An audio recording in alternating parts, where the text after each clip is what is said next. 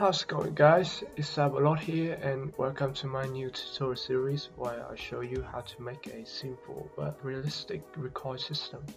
For reference, I'll try to replicate the AK-47 recoil in Call of Duty Modern Warfare. They of course were not going to be identical to each other, but you'll get a feel of it. Throughout the tutorials, I will show you guys how to make a recoil pattern, a bullet spread, and additionally how to use the camera shake, the anim notifiers, and many more.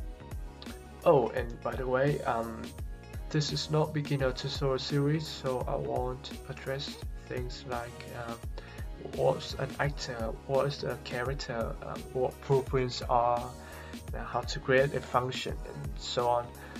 And it also be helpful if you have some basic knowledge of timeline, inheritance in blueprints, anim notify, enum struct. Alright, and without further ado, let's jump right in the tutorials.